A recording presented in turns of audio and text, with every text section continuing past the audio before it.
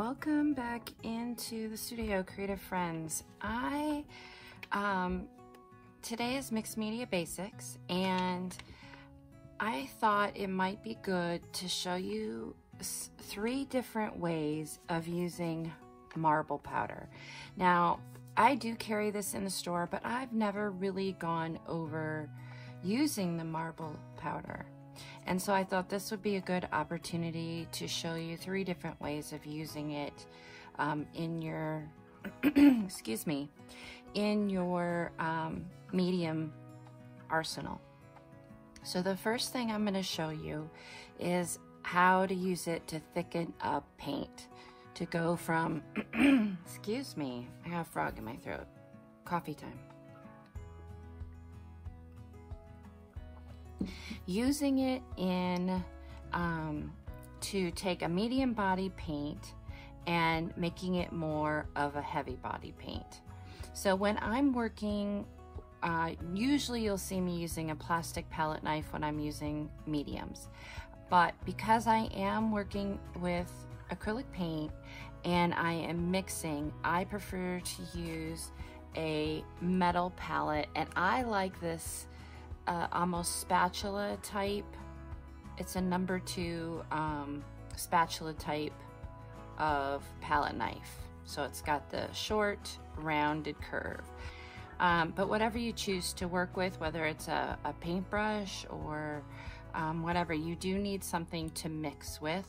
I like to do it on a piece of plastic. This is stencil making plastic. You can even use those cutting boards, those flimsy cutting boards, as long as it's smooth on one side. Now this is stencil making plastic, and so it's gritty on one side and smooth on the other, so I use the smooth side to do that. And like I said, I do have this marble powder in my shop. I've carried it for years, and it is a huge seller, but I thought it would be fun to get on and show you some ways to use it. I will link everything down below as always. So I'm gonna start off with a cadmium green, rather medium body paint. And I'm just gonna add a little dab. A little dab will do ya. Now this is very lightweight. 4 ounces is what I sell these at. And that is a lot of powder. I've had to pack it down quite heavily to get 4 ounces into these containers. So I start off small and I build from there. So I don't even measure. I just kind of go in. And I want to get this all incorporated into the paint before I do any adjusting or adding of anything, because this marble powder can fly away. There is no real smell to it, but I would refrain from breathing in the dust. So you really want to get this incorporated really well.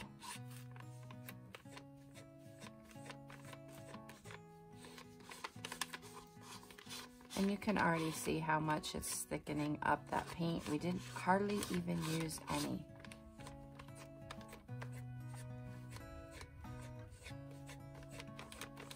Now, the longer you kind of incorporate it and smash it, the smoother your paint will be. So if you want something that has a little bit more texture to it, then you can leave it and not continue on. I just want to make sure that I have it a good thick consistency as a really super heavy body paint. That's what I'm looking for right now. And you can see it's gotten smoother and it's gotten thinner. So even though this is wet, I can put it in here as long as I've gotten most of it off, because it's so thick, it's not gonna sit in here. And I'm just gonna kind of tap this in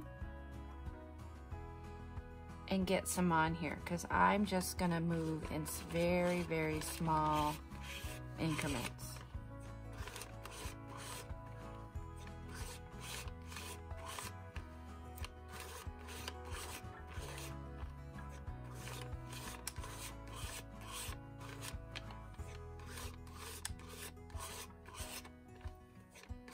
And you can see this is so thick that it's not, I really am shaking that, and it's just now starting to move down. Okay. Stencil. This is from Paper Artsy Stencil. And this is a piece of pretty thick watercolor paper. And I'll have that linked below as well. I'm going to show you how you can, this really isn't a very good palette knife for going through a stencil, but we're going to wing it. You can see how thick this is because we are going to go through this stencil with this paint and a palette knife.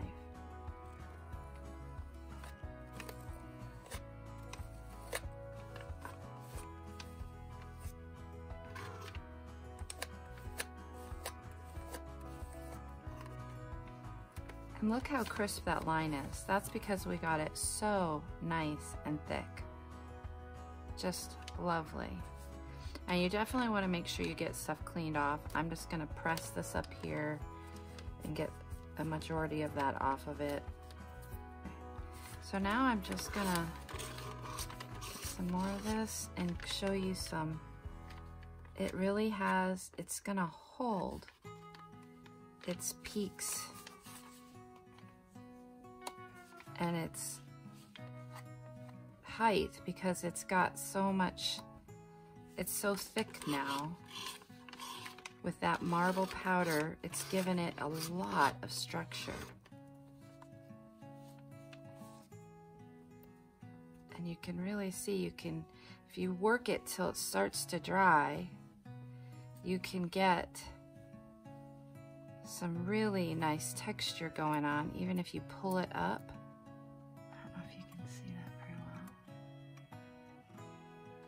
You can really see that. You can really work it nicely.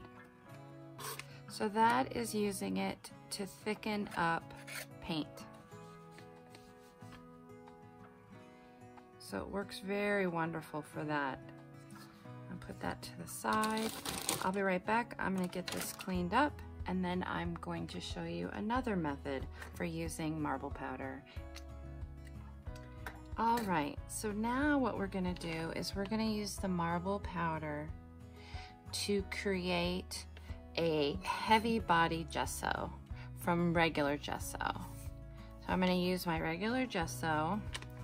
Okay, so you wanna get yourself a dollop of gesso onto your plastic palette and your mixing palette. And again, we're gonna start off small and just take a little scoop to incorporate in with the gesso. And same as we just did with the paint, we're gonna really incorporate that in, evaluate it before we add any more. Now, because gesso already has marble powder in it, and it is gritty, you're not going to mix as long as you would per se for the paint, but we do want to go to a really heavy body, and that is just too thin. So similar to what I did before, I'm just gonna tap my palette in to the powder a couple of times and then bring it back and incorporate again and then reevaluate. So I want this even thicker than that. I want a super heavy body gesso.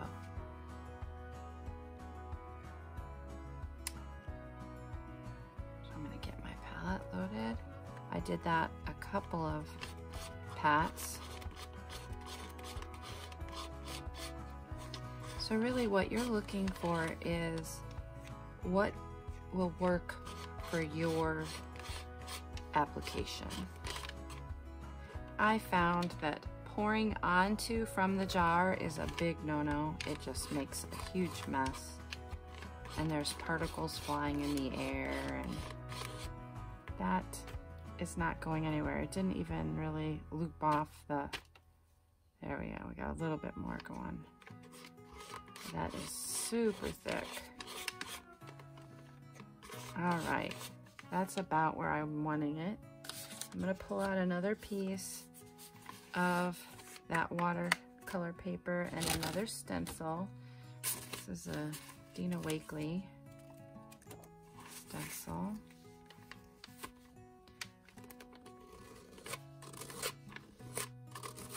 And we're gonna just use that gesso to go through a stencil just to demonstrate how thick this is.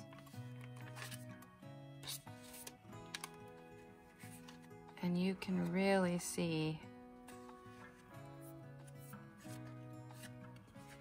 how thick that is. And we can even get some more of this. This is not really the palette knife to do palette work with, but like what I'm doing here, but you can see, you can really get some lovely structure going with how thick this is. So that is adding the marble powder to gesso to make it a super heavy body gesso. I'm gonna get this cleaned up and we'll come back. All right, the next thing I'm gonna demonstrate is making gesso. So for this, I'm going to use a matte gel medium and the marble powder, and again, my palette knife. So you're gonna take a dollop of your gel medium, and to that, you're going to scoop out a generous portion of the powder. And again, we're gonna slowly incorporate that in with the back of this palette knife. Now, you can add a little bit of titanium white paint to this mixture, but I like to do it after I already have that marble powder already incorporated pretty much at the consistency that I want my gesso to be. So I'm looking for a fairly firm gesso. Not as super heavy body as what we made from the pre-existing gesso, but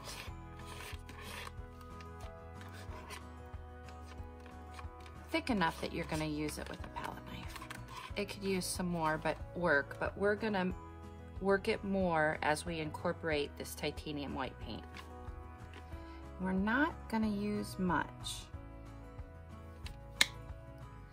We just want to help keep that opaqueness. Now the marble powder helps with that, but I like the brightness that adding a dash of titanium white gives to this. So you can see this is not as thick as the last one we did. It really is. It moves really easily. So this, you could use this with a paintbrush or you could use this with a palette knife. So I have another piece of that watercolor paper. That's all right. So I just want to show how this will still cover this up if you were to use it over some of your collaged items. So you can see we can get some structure just like we would with gesso if we wanted to use our palette knife.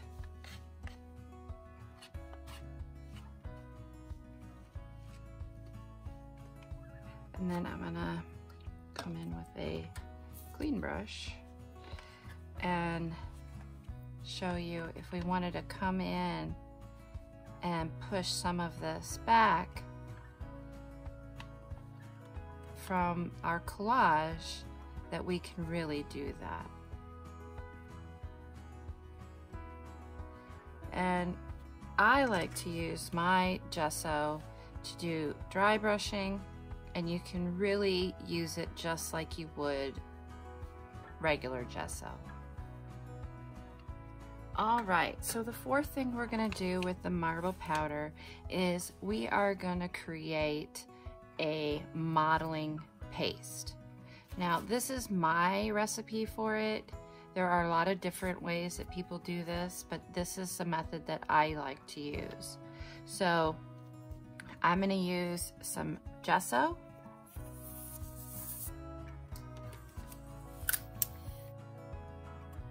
And you can pre-make your gesso. You do not have to use gesso that you've purchased. You can use, like, if I would have thought about it, I could have used the one I just made. And I'm gonna use some matte gel medium in equal parts.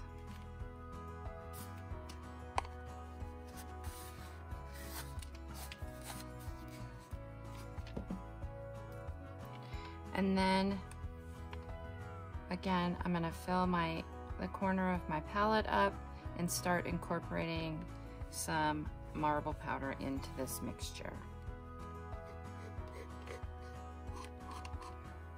Now, if I were going to make a modeling paste that was clear, then I would need to use clear gesso.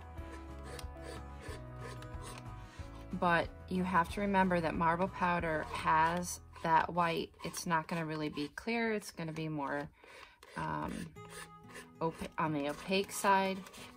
It'll probably be translucent, but not clear.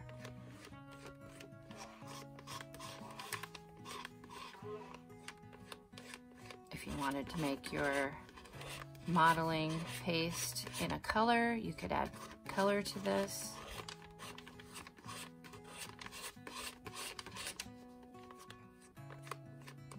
Very similar to super heavy body gesso that we made earlier, except for it is a tad thicker, is what we're going for.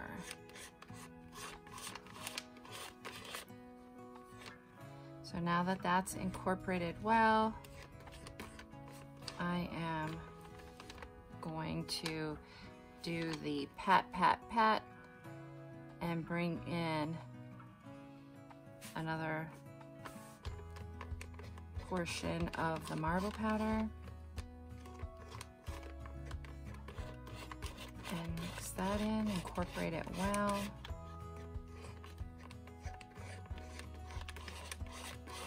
If you ever get too much of the marble powder, then you would come back in with some gel medium. Okay, so I'm gonna come back in with some more of the marble powder. That pat pat motion on the back of my palette.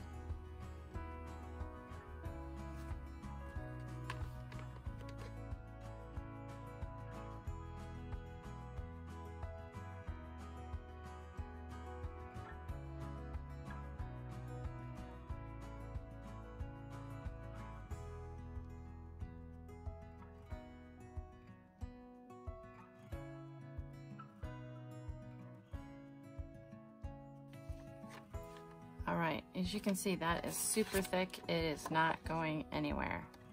It is like a paste now. So it's great for using through a stencil.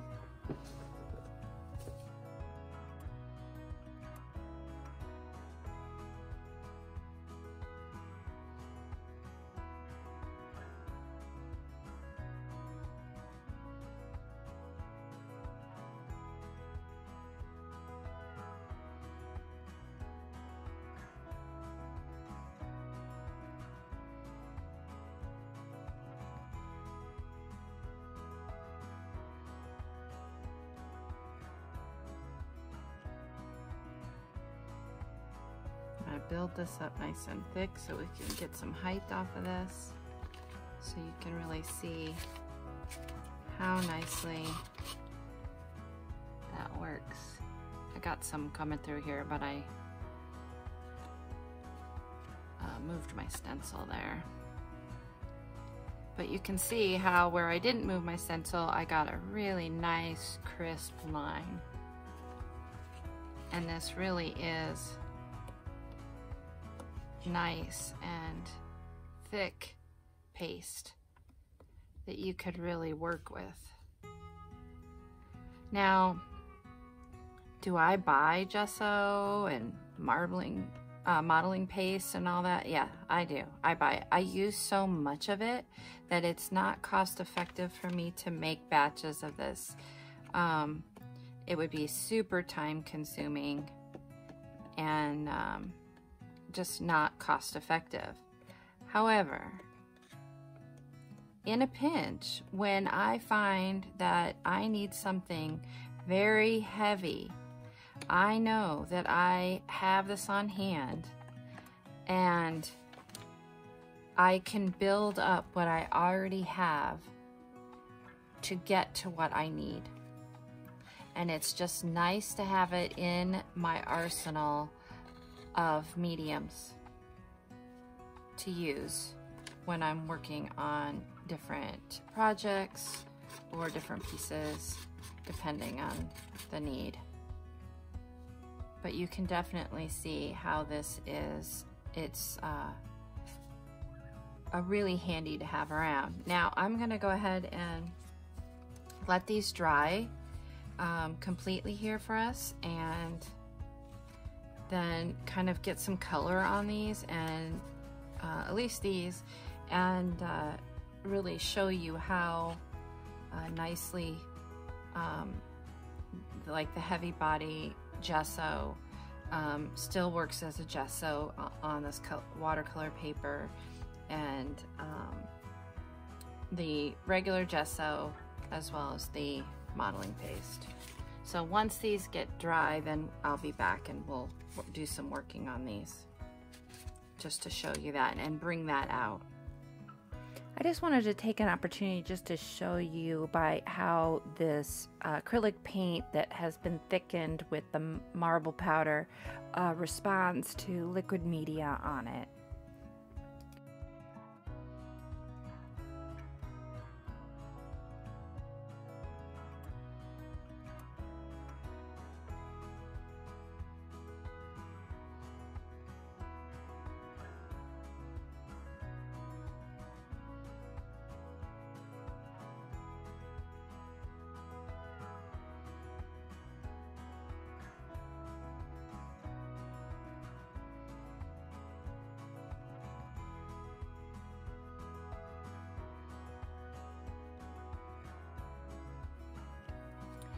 All right, this is the super heavy gesso that we created with the marble powder, and it has dried completely, and we have this wonderful texture on here from the stencil, and then we did some application here with just a palette knife.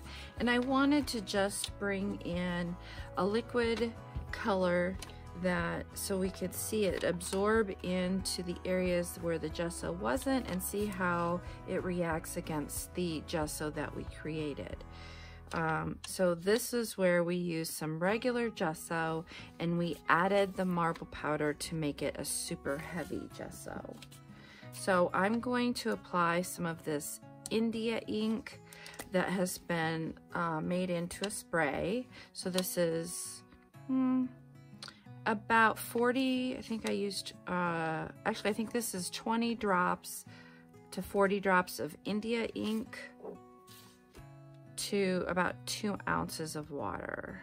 So this is the aqua, and this is, I'll go in with the light and with the spray, and then I might come in with some of the concentrated just to give it some contrast. I'm gonna give it a moment to really soak in to that watercolor paper and see how the difference that we get between the gesso areas and the watercolor. See how that gesso just holds up to the medium being added to it. I'm gonna give it a little dry. I'll let that dry. I'm gonna go ahead and add some. It soaked in a little bit right in here. You could see how the gesso repelled it.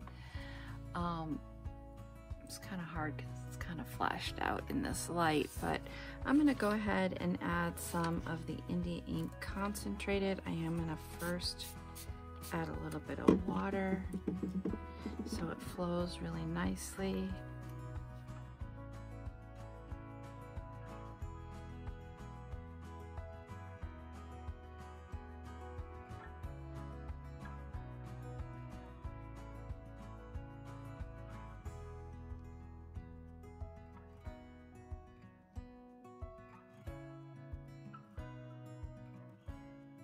But you can really see that that gesso is holding up quite well to all the liquid that we're throwing at it. And again, this is that super heavy gesso that we made with the marble powder and the pre-made gesso. Just added the marble powder to make it into the super heavy, thick gesso. All right, so you can really see how that really held up. There's no flaking off of that. A lot of the times when you do this with cornstarch, it just ends up flaking off the surface of the paper. This is sticking very well. And where the gesso is, it really repels that color. Yeah, we did have some wicking here due to the saturation levels of water in there, but it really held up well. I am going to kind of saturate this, trying to get some of the, see what we can get in terms of reaction. So this was the completely homemade gesso made with the matte medium gel, the marble powder, and a little bit of acrylic paint in the titanium white. So I've sprayed it down a little bit with water, and now I'm gonna come in with some coffee. Just really get that saturated and see how, if that gesso reacts at all to the liquid that we're applying to the surface.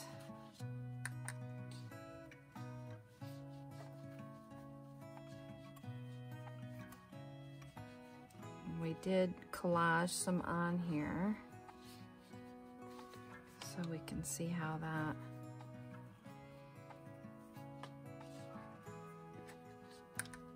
handled, having some dry brushing going over it. And you can see, even with that coffee added, we have no lift off of that. It gessoed on there very nicely. We still have no flaking, nothing going on there from that homemade gesso that we made. So that is pretty awesome with that coffee staining on it.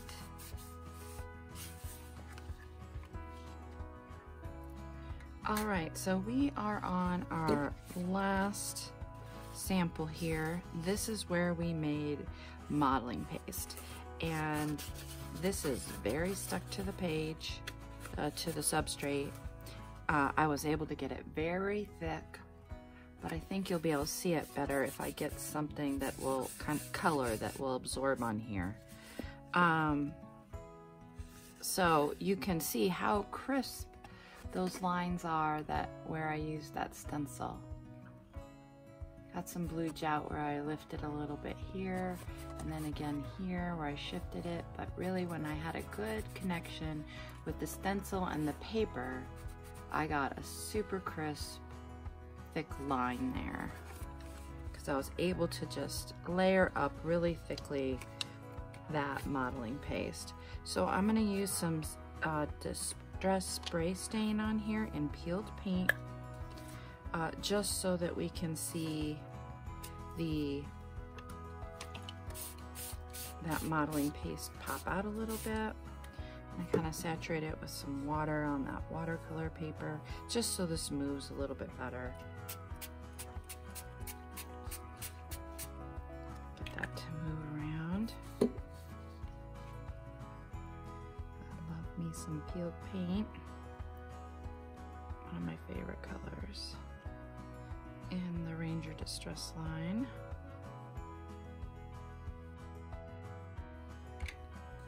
And here you can really see that texture that we got from that modeling paste. It held up very well under the water, all the liquids that we threw at it. So you can really see that that is a nice alternative to having modeling paste. If you want to make your own small batch, that marble powder is the way to go. So I hope you have enjoyed this session of Mixed Media Basics, where we review through what you can do with marble powder. I will have everything listed below for you. If you have any questions, please don't hesitate to leave me a comment and I respond to those.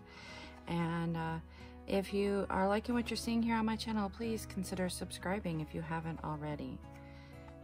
Thank you.